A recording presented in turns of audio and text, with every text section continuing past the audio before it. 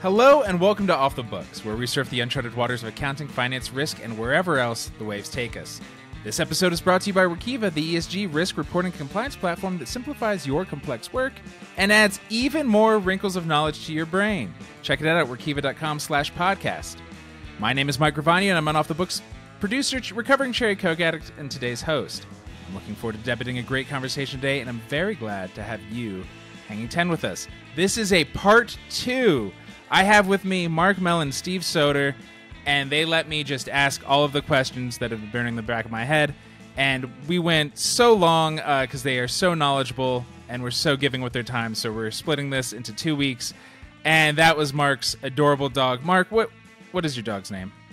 Oh, that was Winfield making a guest appearance. Winfield, for those that haven't met him, is a wonderful mix of Australian Shepherd, Border Collie, and German Short-haired Pointer. And just a real sweetie. Yeah, pretty much the nicest dog, in the universe. Yes. Doesn't love to be on camera, though. No, a little camera shy. I feel you, Winfield. I feel you. You know, it takes some getting used to. Seeing yourself and you're like, that's what I look like. Well, thank you for showing up, Winfield. And thank you again, Mark and Steve. Let's just get back to the conversation. Steve, a question I've had for a while is, and we were talking about the SEC a lot, is do they actually have any teeth? Do they have any real oomph? Are people really afraid of them, or is it all like wrist slapping? No, they're very afraid of the SEC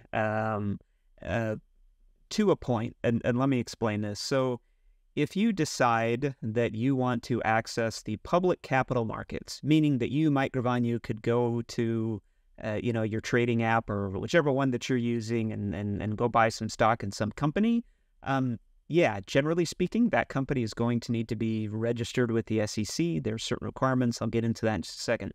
And the truth is that company probably doesn't care about you or any of us individually, but they probably care about who holds our 401k. They probably care about, large institutional investors, those types of things. And in order to access those public markets, you've got to comply with SEC rules.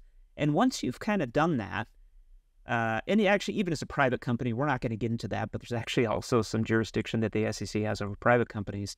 But once you've done that and said, hey, I'm a public company, the SEC has a ton of teeth, up to and including for willful violation of their rules and fraud, being sent to jail. And so the joke has always been, like, as a financial reporting person, in partnership with my kind of legal my legal partners, our job is to keep the CEO and the CFO out of jail, because basically every time you file like a quarterly or an annual statement, a 10Q or a 10K, they're certifying that it's accurate to the best of their knowledge. They're sort of taking responsibility for it.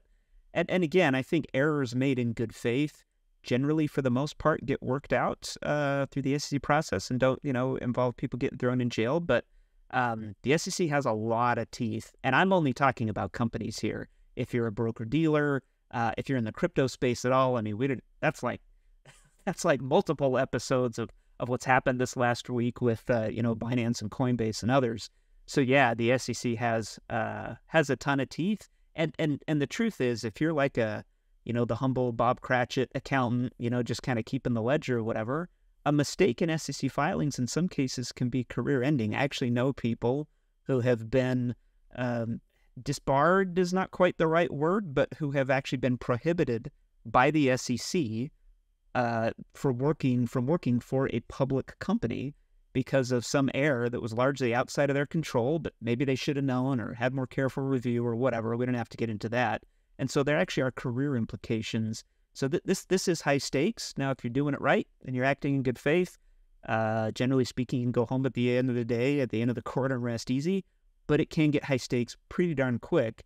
And that's the exchange that you get for accessing capital markets. The greatest capital markets in the world is in the U.S. That's pretty undisputed. And this is kind of the price of admission, as it were.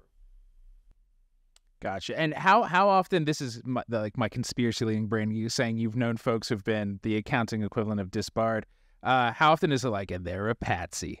Like, it's obviously some higher up suit is using the little guy as a scapegoat. Well, in those cases, and again, certainly don't want to get into particulars, but in those cases, Right. the accountant was the tip of the iceberg, and those up the chain were also implicated. That is the one thing that I would say is that the SEC isn't just looking for a scapegoat. The SEC is trying to figure out, hey, who should have done what based on what they knew at the time, and who is acting in good faith versus those who are like willfully, demonstrating some kind of negligence. And so this wasn't just, hey, you poor Bob Cratchit, you're going to take the fall. No, this was everybody implicated all the way to the top, at least in those cases. What I would say, though, Mike, is that today, and we also don't need to get into this as a whole other episode, but this is a fairly aggressive commission. They are looking for wrongdoers. They're looking for the bad guys, as it were. They're carefully scrutinizing disclosures. It feels different to be in SEC reporting today than it did, let's say, 5 years ago. And that's not uncommon. As the administration shifts, so does the leadership of the SEC. But it is a much different commission that it has been, at least in recent history. And I do think that's got people on edge or agitated, as it were, and has raised the stakes just a little bit. Sure. Is there anything, and I guess it sounds like the organization changes a lot depending on the leadership, which makes sense. Is there anything you would change like at a structural level about the SEC, Steve? I don't know about structurally. I've always felt like it's been very helpful and constructive where the SEC has been open and welcoming and inviting for you to bring your issues to them, for you to bring your questions to them. I think today that's probably not quite the case, for fear that, again, acting in good faith and bringing an open question might reveal some intentional problem, some error, or something like that the SEC could glom onto.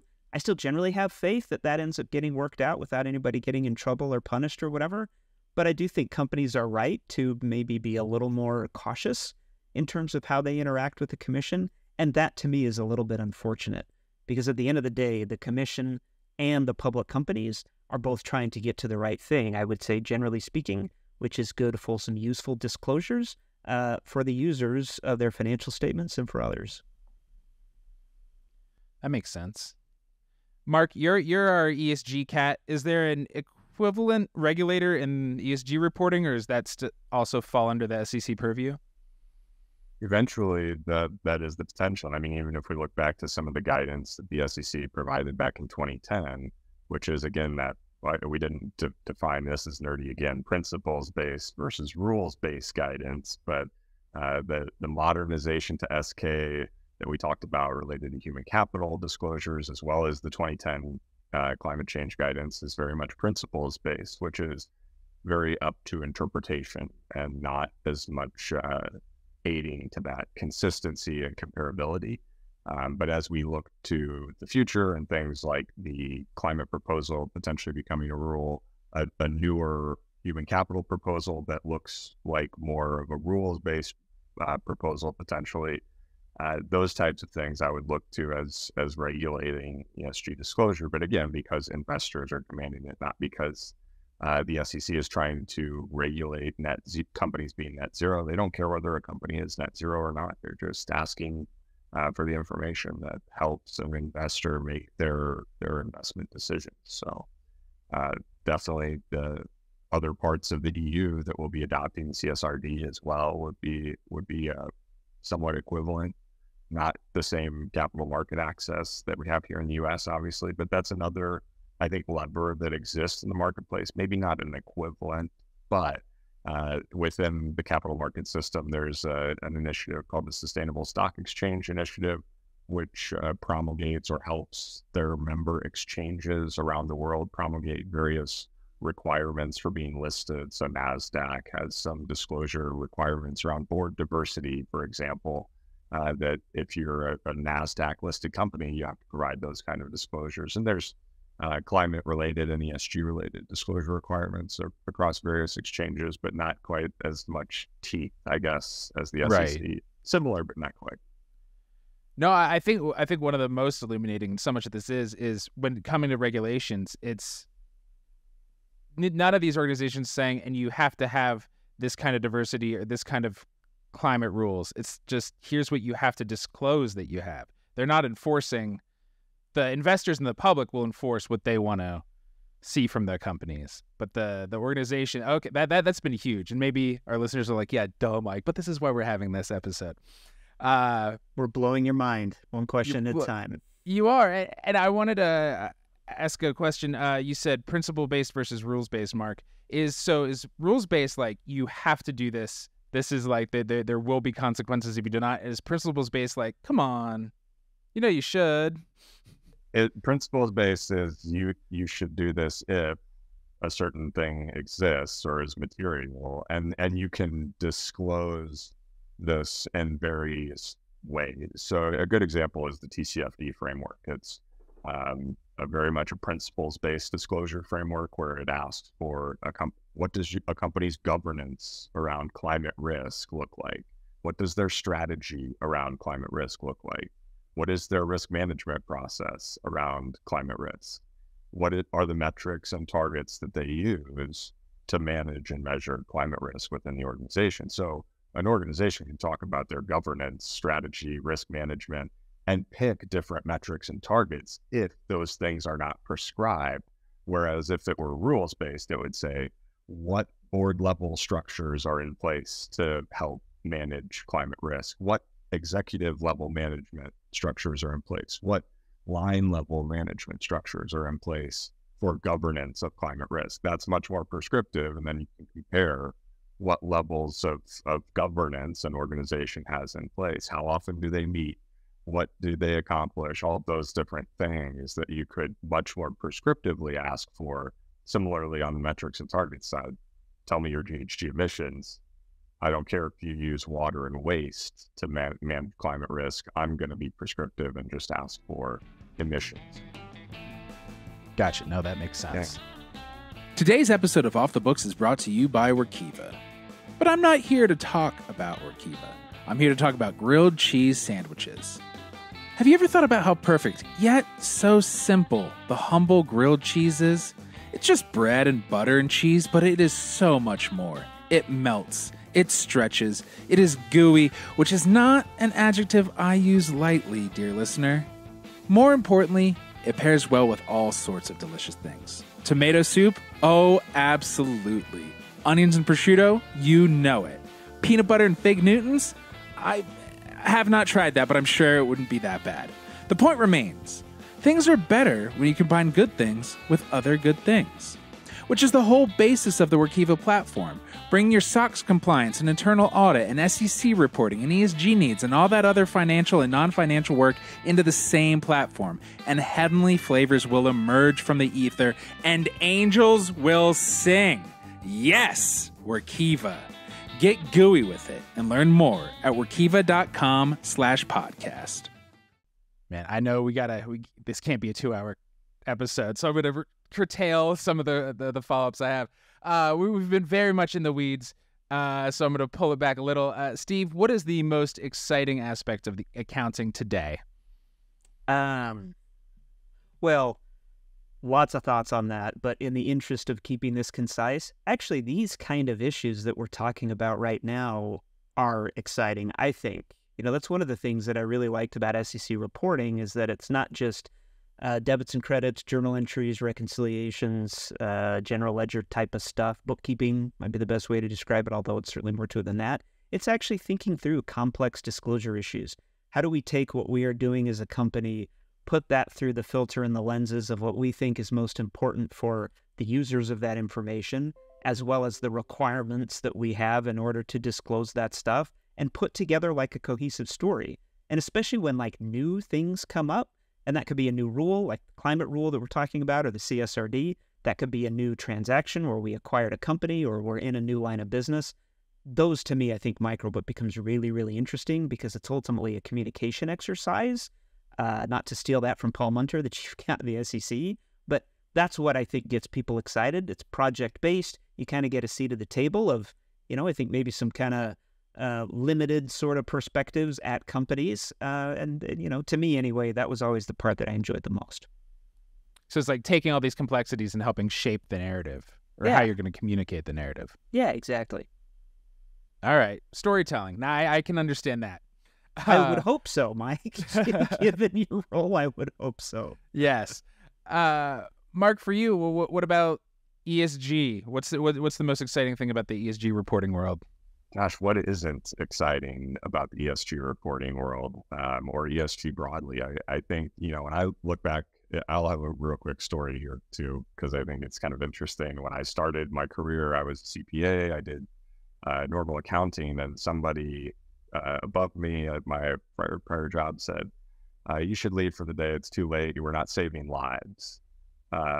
Which maybe you could argue sometimes we were, depending on where that money was going, that we were accounting for. But then when you think about ESG, depending on what you're working on, there is a potential, and maybe it's a stretch, to save lives. And I used to work in the world of health and safety reporting and health and safety process management, and understanding how an organization keeps their people from dying in the field on a day-to-day basis. That's just one example. But obviously, as we think about how climate issues impact the environment and the greater society, I think the ability to make an impact on some of those issues within an organization, or even more broadly, is pretty exciting for those of us that care about those issues, whether they be environmental or social, and being able to make an impact on those things, I think, brings a lot of meaning to people's lives when they're working in this space. And even in just like the interest of time, I'll keep this quick. But what's super cool, Mike, is the convergence of these two things. Those issues that Mark's talking about that really do make a difference, that you as a professional might be really passionate about. But the newness of the disclosure exercise and the implication to companies, that is creating significant career opportunities for both ESG professionals and financial reporting professionals. I mean, again, regardless of how you feel about all this stuff, you cannot ignore the career opportunities here and personal development opportunities. That, to me, I mean, this doesn't come along very often. This is a huge, enormous one right here that professionals, I think, could really take advantage of if they're so inclined. Yeah, it feels like a really exciting time to get into these fields. Yeah. And help shape the world. Right. Closing question. What we've been talking about a lot about regulations and regulators. What regulator in your life, and you can define regulator as however you want, what regulator in life are you most afraid of? Mark, we'll start with you. Gosh, I didn't prepare for this question. I can tell you one regulator that we're clearly not concerned about is the clock. We start recording and it's like, oh yeah, this will be a short one. We'll just chat for a minute and we're, sitting at nearly 40 minutes. I find that funny. No, I'll tell you, two things. My phone is old, but I love it. And the battery life now, like by the end of the day, I am like running on fumes. That tends to regulate how often I'm looking for chargers, that kind of thing. The other are my neighbors, and it's the pulling out of the garbage cans on Sunday night. You don't want to be late, and you don't want to miss recycle. But the recycle is only every other week, and sometimes one person will pull it out incorrectly, and then everybody does, and then it doesn't get updated. Everybody's like, hey, who messed us all up? Anyway, for that and other reasons, I feel regulated by my neighbors and my phone. Well, it's funny because my neighborhood has the same regulator problem with trash bins, and we have the same every other week scheduled recycling. I don't know that I'm afraid of my regulator, but I think my dog definitely regulates a lot of what I do and what I don't do. So that's probably the regulator in my life, but it's a good one. I would say my dog definitely regulates if I'm feeling lazy and she needs to go out. I'm not allowed to be lazy. I think if we're talking fear, I've been boxing for the last year, and I'd say my coach is the regulator I'm most afraid of, because he can tell if I am not working out and makes it harder. He's not like, oh, you've had a rough week, let's go easy. Quite the opposite. Thank you both so much for just answering all of my questions. So big thanks to Steve Soter and Mark Mellen. Big thanks to you, dear listener, for surfing along with us. This has been Off the Books, presented by Workiva. Please subscribe, leave a review, tell your buddies if you like the show, stand off in the comments on YouTube, and feel free to drop us a line at offthebooks@workiva.com. Surf's up, and we'll see you on the next wave.